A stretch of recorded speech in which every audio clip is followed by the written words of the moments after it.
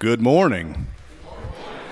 Phil, I promise it wasn't me, but we're adjusting the microphone accordingly. Or Robbie, I see, today. Yeah. Welcome to the worship of God at First Baptist Church on this, what'll be another hot day in August. We're glad you're here, and I invite you to pull out this bulletin that you have and look inside it at the upcoming church events calendar. And I also invite you, if you're a guest, to go ahead and fill out the card that's in the pew rack in front of you, to drop it in the offering plate as it comes by a little bit later. But in this calendar of events, I want to highlight just a few upcoming things. For instance, we'll have a finance committee meeting Tuesday night, and that means we'll have a business meeting Wednesday night. Summer activities for youth and children are now over, and we're back on the regular schedule, meeting weekly at 6:30 after dinner. On down, you'll see the nursing home is coming up on Sunday, August the 21st. Sunday, August the 21st is also the day that we will elect deacons. That is next Sunday. I'm reaching for the ballot here to tell you who's on it. And the names are, and I'm telling you this so that you can prayerfully be considering it in the next week. The names are Bill Birchfield, Bob Ettinger, Andrea Enzer, Douglas Graham, Suzanne Lee, Eric Martin, Betty Nagel, Mike Rogers, Denise Shoemate, and Trent Walters. That's a great slate of deacons, a lot of them. So next Sunday after church, just like we did last Sunday, we will linger and elect next cycle's deacons. So that's August the 21st. And then Sunday, August the 28th, you'll notice that the church picnic is coming up again. You're all invited. It's at 6 p.m. in Bartlett Park, shelter number 2, which is the one near the bathrooms. Down at the end. And then there are other announcements here to tend to as well, especially the one about Billy being out and any volunteers that want to help with his duties. That's a good gift. And the back-to-school supply list. So all of these are good things as we start to gear back up into another year of church together. I have one further announcement that I need to make this morning so that you don't wonder next week what happened to your preacher. Come Friday, I will be having shoulder surgery and want to make as many aware of that as possible. I will not be here next Sunday. They say that the drugs are quite good, and that could be a bad idea for a sermon. Or a good one, depending on your persuasion. But I will be having that done, and I will be out next Sunday. So wanted to make the church aware of that as well. So, with all the announcements said, I'll ask you to tend to both scripture lessons today, for it's one of those rare days when we get a text in Matthew's Gospel that we're almost certain Jesus based on Isaiah 5, which we will read first. You'll hear the parallels as it's read here in a bit. Why don't you stand up and greet the people around you?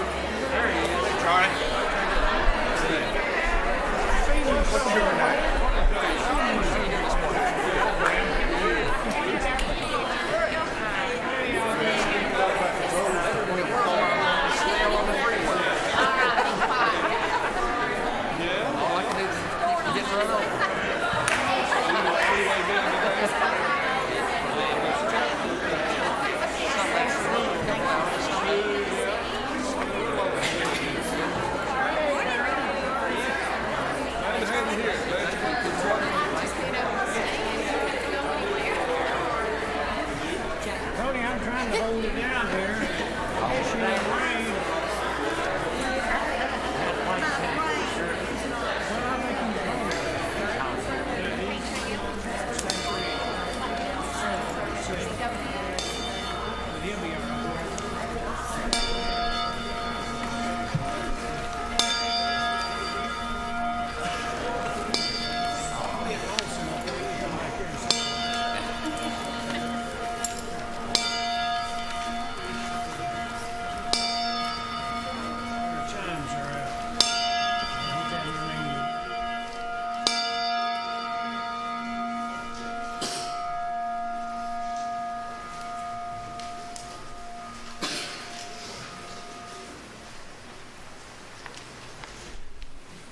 Our hymn of praise, 345 in your hymnal, When Morning Gilds the Skies.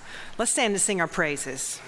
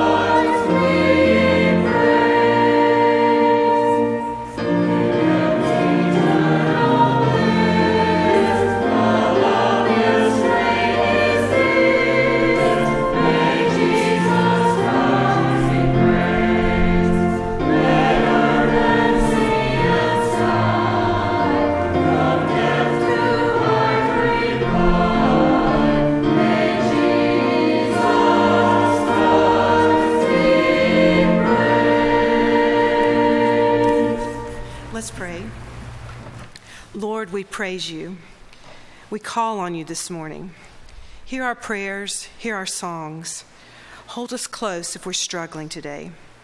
Speak to us if we're searching. Rejoice with us if we have good news. Walk with us as we share your love with others. Shine on us, Lord, with the light of your presence, and accept the praises we bring. In Jesus' name, amen. Join us as we read our litany of invitation and confession together. It is good to give thanks to God, to sing praises in the name of the Most High. We declare God's steadfast love in the morning and the faithfulness of God through the night. The presence of God makes us glad, and the work of God's hands calls forth our joy.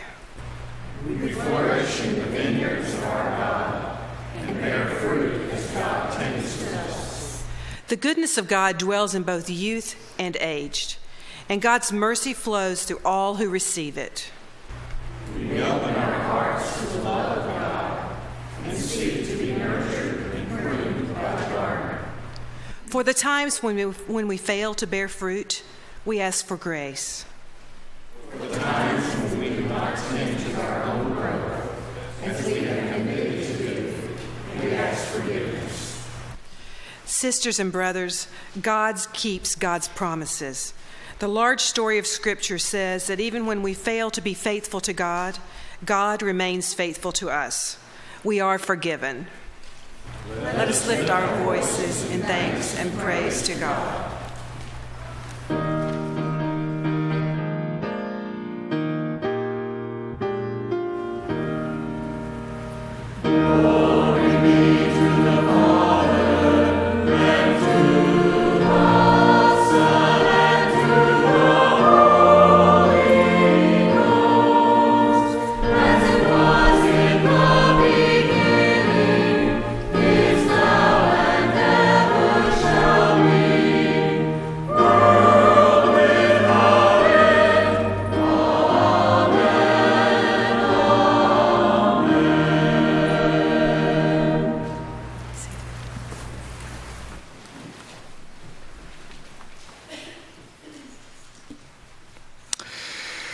The prophet quickly recounts the long history of God's relationship with God's people, and then begins to relay God's frustration at their resistance to growth and harmony.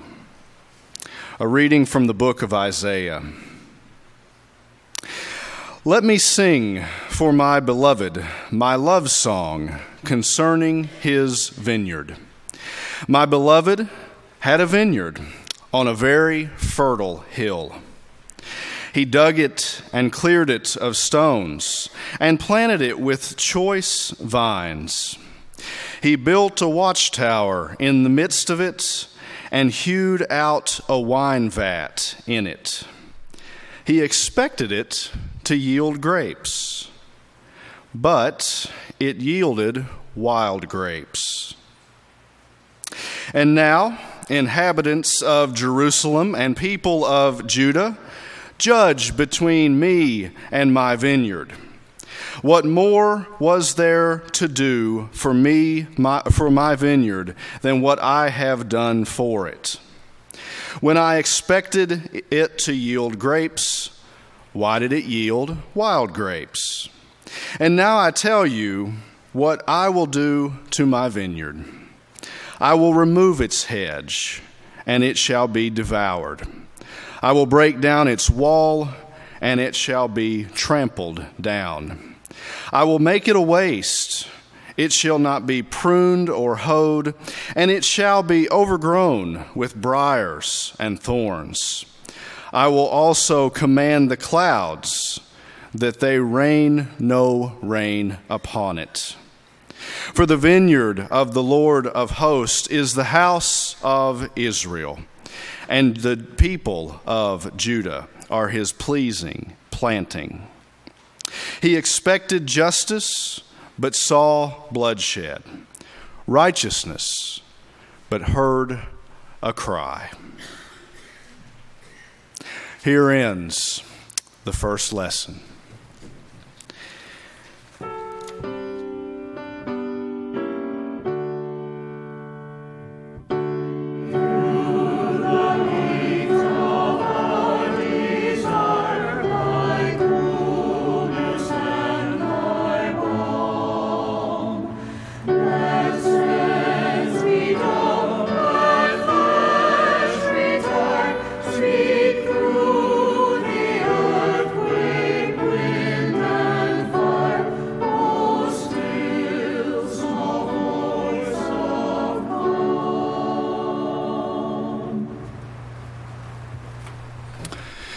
Good and gracious God, we gather again for another Sunday, your people in worship.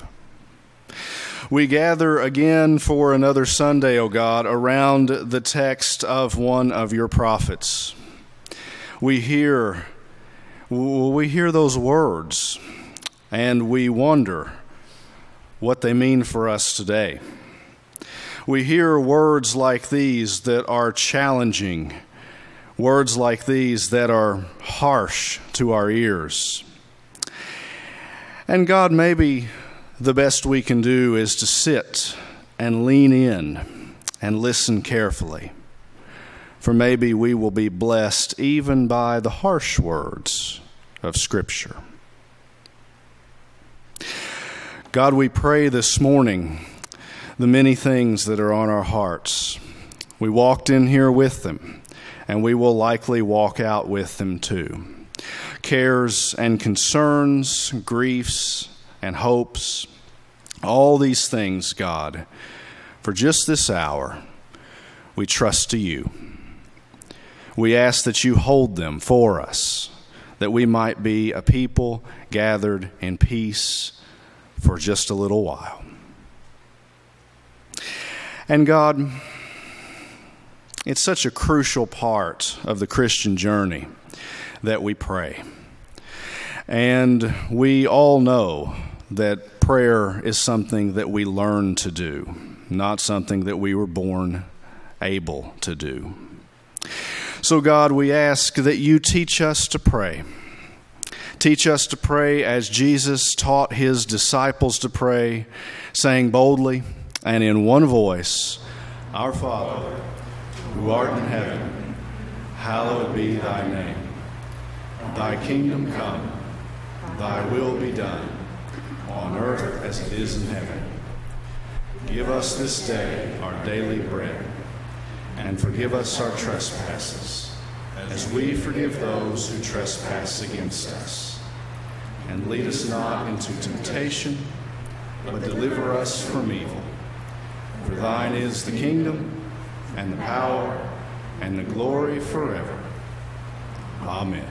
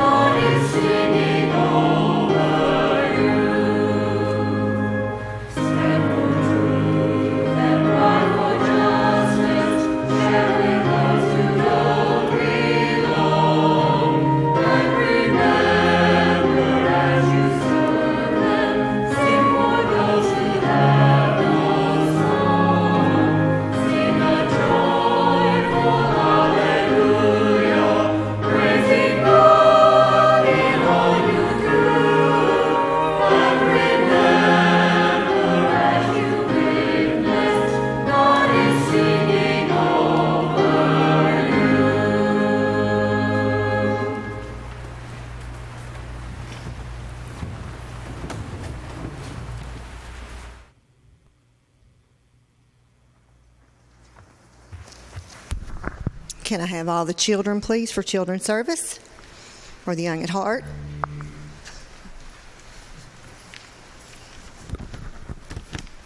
Good morning, good morning, good morning. How's school? Terrible. Oh, terrible. No, you can't have that attitude. You're going to have a great year. Teachers are going to have a great year. We're all going to have a great year. It's all in the attitude, right? Yeah. How many of you all have been watching the Olympics? I have too. Love the Olympics. They're so fun. I've got some facts I want to read to you about the Olympics, which blew my mind.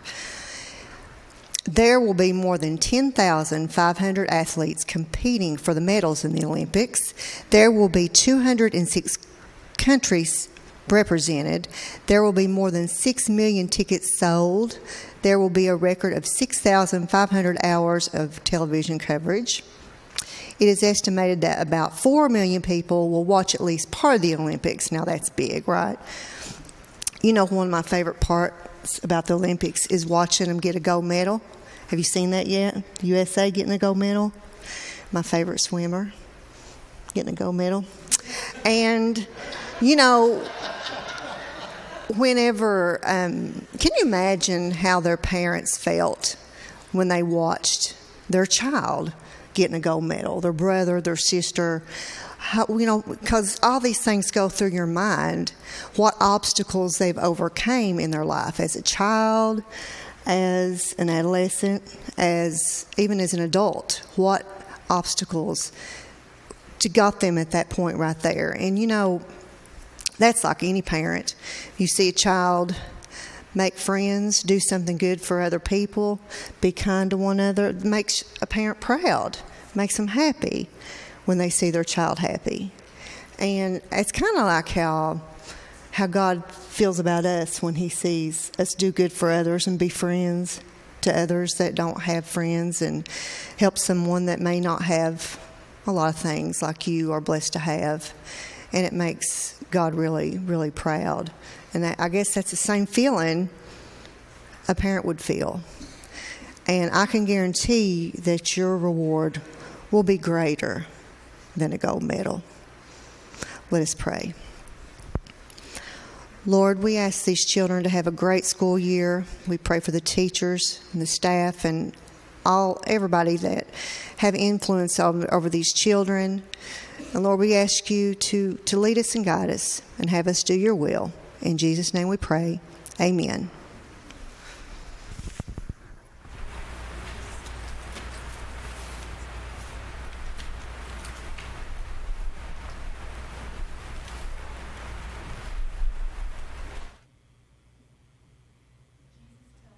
About a vineyard and about tenants who hindered the owner's desires for the vineyard's growth. A reading from the Gospel of Matthew. Listen to another parable. There was a landowner who planted a vineyard, put a fence around it, dug a wine press in it, and built a watchtower. Then he leased it to tenants and went on to another country. When the harvest time had come, he sent his slaves to the tenants to collect his produce. But the tenants seized the slaves and beat one, killed another, and stoned another. Again, he sent other slaves, more than the first, and they treated them the same way. Finally, he sent his son to them, saying, "They will respect my son." But when the tenants saw the son, they said to themselves, "This is the heir. Come, let us kill him and get his inheritance." So they seized him, threw him out of the vineyard, and killed him. Now when the owner of the vineyard comes, what will he say to these tenants? And they said to him, "He will put those wretches to a miserable death and lease the vineyard to another tenant who will give him the produce at the harvest time." Here ends the gospel lesson. Our hymn of stewardship is a gospel song that's an insert in your bulletin. God will take care of you. Let's stand together as we sing it.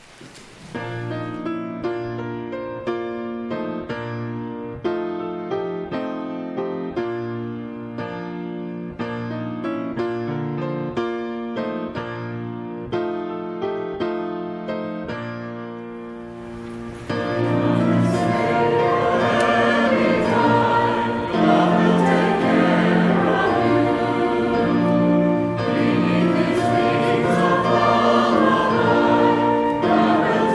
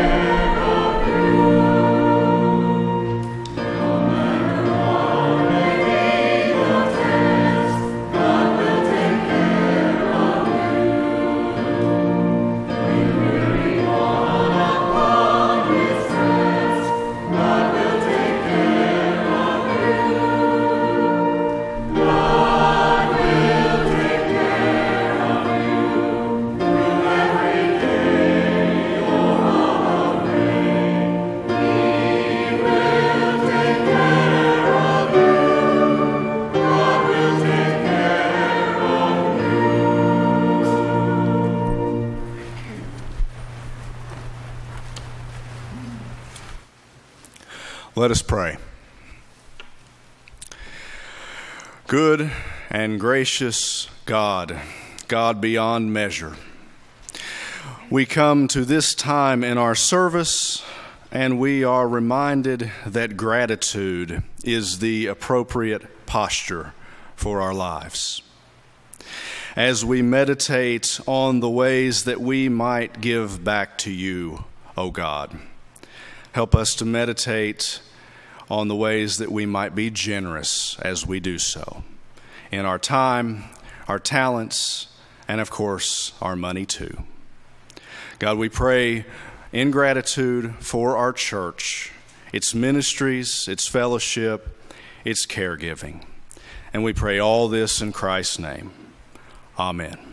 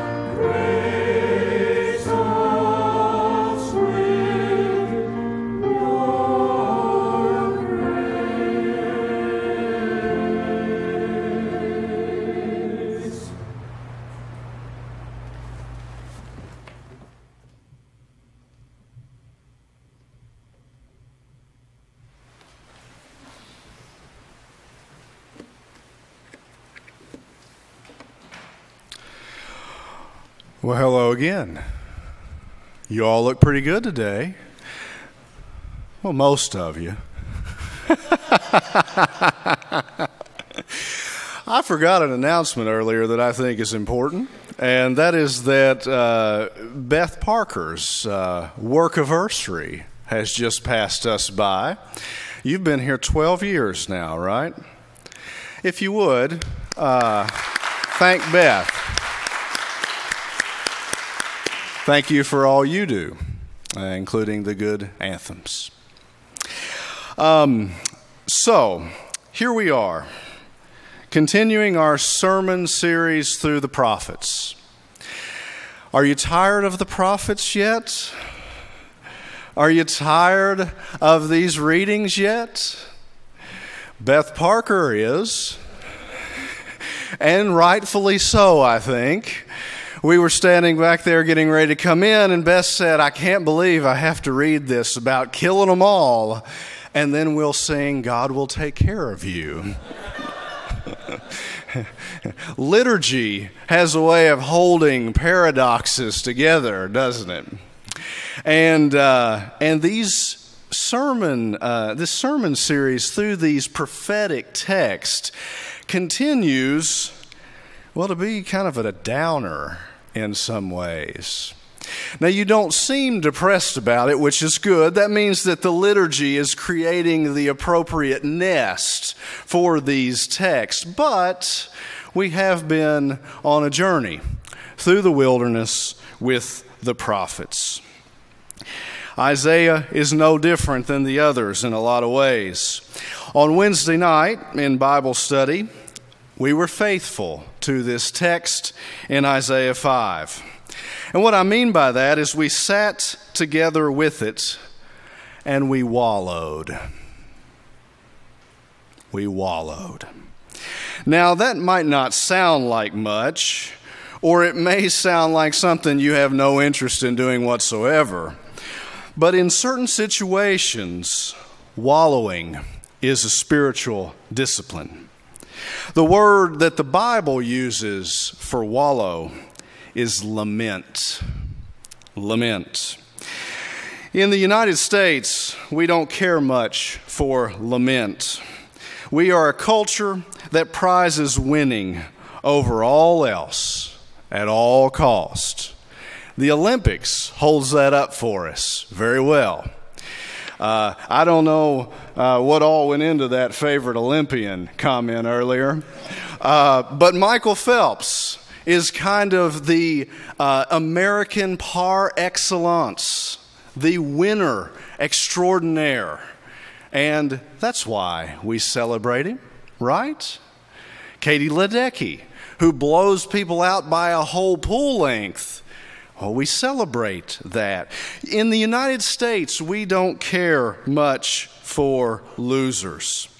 You see it all the time. Every time the economy turns down, even for a day, or the military scales back, or taxes are adjusted, it doesn't take long for the national conversation to begin circling around a familiar word. Decline. Decline. We begin comparing culture today with our projections of culture past. We bemoan young people, and point toward examples that confirm what we have to say about young people. We, in the United States of America, made great, made rich, made powerful, made dominant by the hard work of many Americans before us. Well, we have a lot to prove, don't we? A whole lot to prove. We're always trying to prove that we're number one, aren't we? And if the numbers don't line up, well, change the scale, because we're America and we're number one. The result of all that is that we in the United States, well, we don't care much for those that we perceive to be losers. We don't care much for lamenting. Now, Christy wrote a master's thesis that's getting ready to get hooked in here. If you have any questions about the sermon, talk to her afterward. She's right over there. But the word meta-narrative is the word that applies here. She wrote way too many pages on that word. But meta-narrative is what we're talking about when we say that Americans like to win. Americans are the best. That is a meta-narrative. It is a narrative that guides us. It's a myth, is another way to say it. Not myth in the terms of falsehood, but myth in the terms of a great story that gives truth and meaning. And the meta-narrative of American culture doesn't like losers. However, the Christian meta-narrative loves them. Have you ever noticed? The Christian meta-narrative absolutely loves the downtrodden, the outcast, the people that don't get it right, the people that mess up. In fact, the Bible is so chock full of people that don't get it right that I don't think that I often find the ones that do get it right. The Bible, well, it's full of losers. Can I say that? Don't call the deacons for a special meeting, but the Bible is full of losers. And it's also full of lament. We read this one in Isaiah. We read another in Matthew. We read dozens of them in the Psalms. Prophets and priests and kings all lament by tearing their clothes in different stories, putting on sackcloth, throwing ashes on their face. Lament is a thread throughout the Scripture. What do we do with these two competing meta-narratives? What do we do with these two competing stories? I guess I suggest that what we do is we try to separate them out. We try to live by the one and not the other, but it is so hard. It is so hard to do. And lest you think I'm down on American culture, it's not just us. Ever since Constantine converted on his deathbed in Rome, and the empire began to be Christianized, Christianity has been accustomed to winning. Ever since the monarchs of medieval Europe, ordained by God to rule, by the way, and crowned by the Pope himself, ever since that has happened, Christianity is accustomed to winning.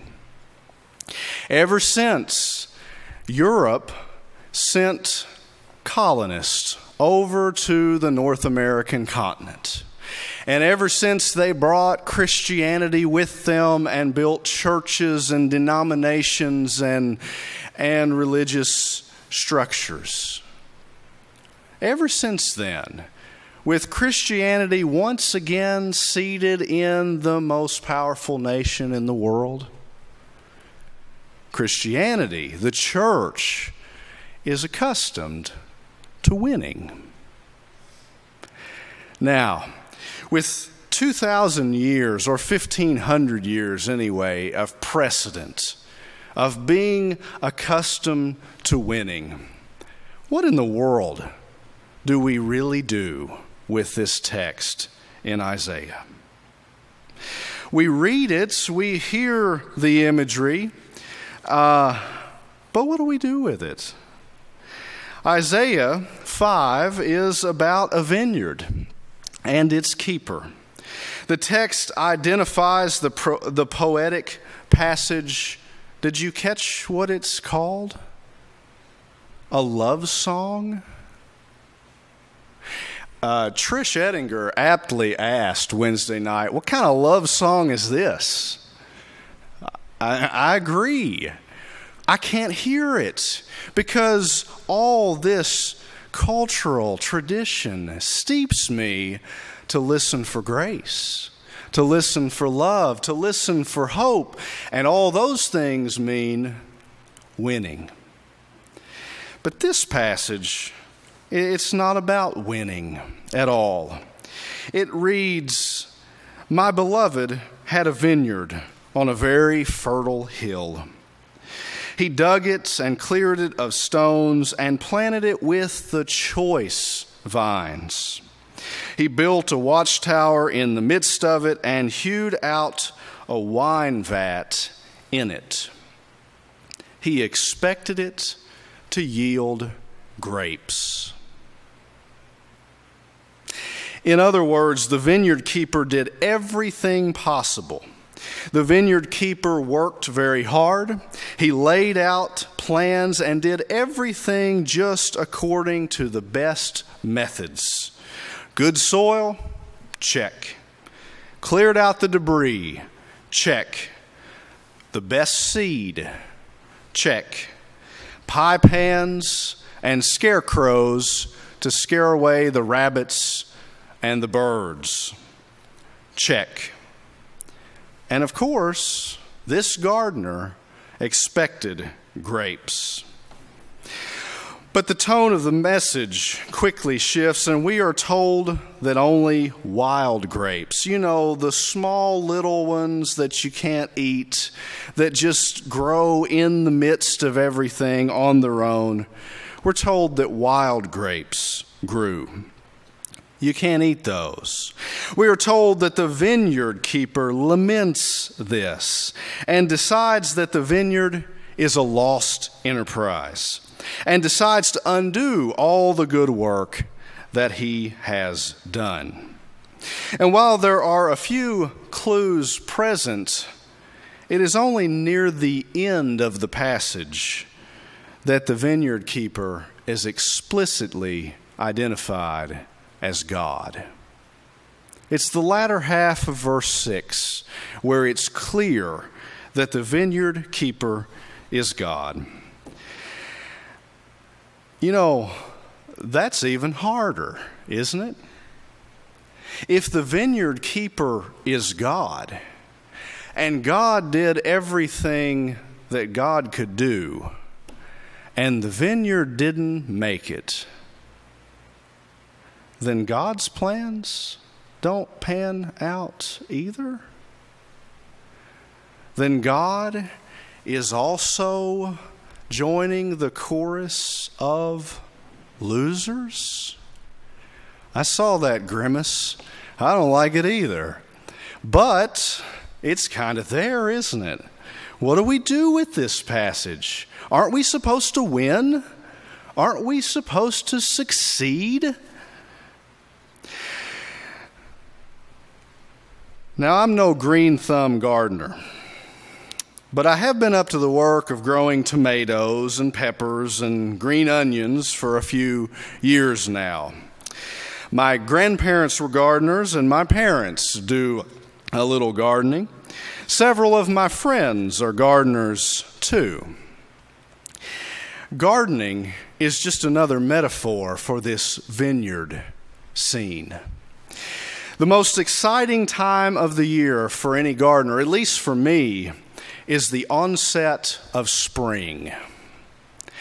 It's about 75 degrees. Winter is gone. Everything's green, and man, am I excited. I'm going to plow. I'm going to line out. I'm going to get my seeds, and I'm going to go at this. Every gardener I have known loves spring and loves to be in the garden in spring. The tomato plants, well, they're kind of cute. They're short, very green, and you plant them and you weed around them, and they don't take a lot of work at that stage. Then summer comes. a summer like the one we've had, where it's 90 degrees every single cotton picking day. 90 degrees. The mild days are replaced by those days. The bright green tomato plants now require constant attention because they're sprawling across the ground. You got to tie them up and tie them up and tie them up. And even if you garden with the experts like I do this year, even if you garden with Ann and Margaret and Patty and Barbara at the Organic Garden Club, even if you do it there and you follow all the directions they give you and you try to weed and you try to water, even then you end up losing tomatoes and tomato plants. It's just part of it. You go out, you get dirty, you sweat, and you lose some of your work, if not all, some years. Now, I want to be clear, I have lots of good tomatoes too. I attribute that to the people I've named and their advice, but gardening might be a closer feel for this vineyard keeper than vineyard keeping is. I don't think there are any wine growers, grape growers, winemakers in the congregation. Yeah, there must be one. Beth's looking at the choir. But other than that one, whoever you are, gardening, that's Jim Woodring. Good to know, Jim. We'll be by later. Right, Charlie? First, I'm sure. Anyway, gardening is for all of us that don't do the work Jim does. Gardening is closer to the feeling of working so hard for something, sweating, getting dirty over and over again, and it not coming out exactly like you had hoped. It just happens sometimes. Sometimes it does, sometimes it doesn't. I hear in this vineyard passage lament. Lament is the voicing of frustration. Lament is the first step on the journey toward healing in the Bible. It's not the end step, it's the first one. And you know what? Even God laments. Even God has bad times. Even God knows what it's like to be disappointed. Now, if you can turn the lament and hear it through the lens of your own gardening experience, then you see the power of it. Too many preachers read passages like this and start spouting off judgment from the pulpit. Too many preachers take a passage like this and begin to unpack all the ills of culture now, comparing it to culture that was. But that's not what Isaiah is asking of us. Isaiah is asking of us to grow to maturity by allowing lament to take its proper place in each of our lives. If you don't lament, then you make life into a series of happy moments that are hollow. I think it was Mark that said, the hard times teach us to be grateful for the good times Wednesday night. Did you say that, Mark? Okay, well, we're going to give it to Mark anyway. But the hard times teach us about the good. So, the Bible, this big work full of prophetic works, And we American Christians, trying to figure out where stories about vineyards fit into our lives. My suggestion, don't go on a witch hunt looking for what caused something like this. Instead, make room to experience the lament. Let it be a part of your journey. Because, after all, Christianity is not about immortality. It's about resurrection. Jesus didn't live forever. Jesus was resurrected. Let lament be part of your journey. It'll make the good that much better. Amen.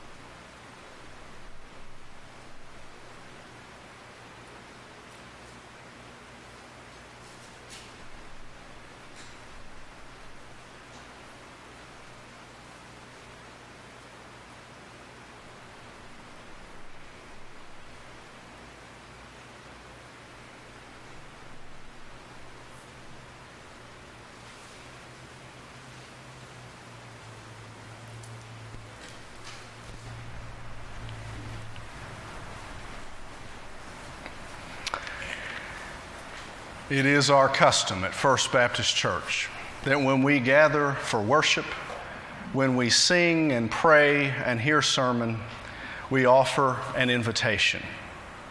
In a lot of ways, the invitation already hangs in the air. The invitation is to embrace life, all of life, and look to God while you do it. Ponder that. Ponder the decisions that you make as we stand and as we sing together.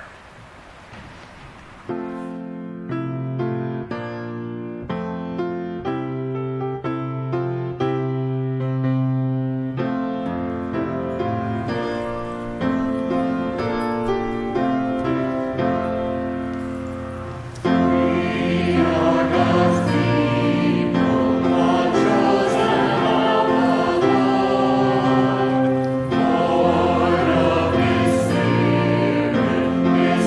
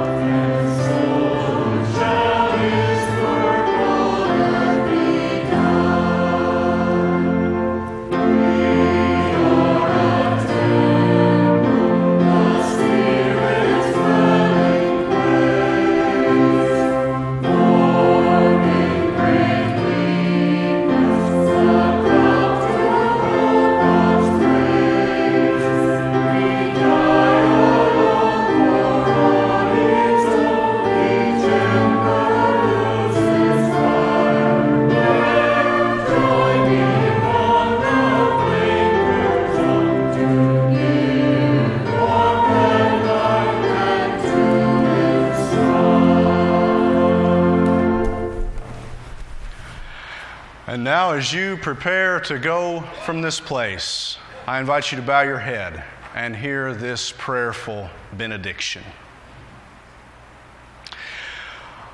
Holy God, we ask on this day that you will help us to let the narrative of resurrection resurrect us from the hardship, from the grief, from the trials that we face in our lives.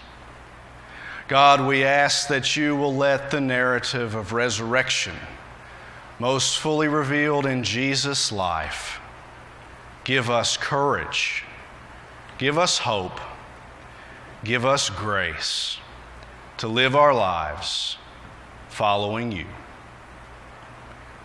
We pray this in Christ's name. Amen.